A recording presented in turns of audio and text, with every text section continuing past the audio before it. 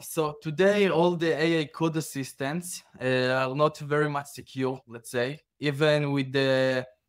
private module inside tools like, GitHub Copilot and Cursor AI, they still sending the API keys to their own cloud and module to scan it and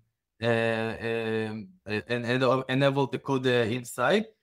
So today we recommend to use tools that allow to adopt AI code assistant securely, but by limiting the secrets inside the prompts, inside the code, and basically redact them from getting into the LLM module. And even that all of them saying that they are not using your code to train their LLM module and use it for its private tenant and so on. We still saw some breaches and some researchers that saw that the API keys are publicly exposed, and you can get a lot of sensitive data from those LLM tools. But I think the most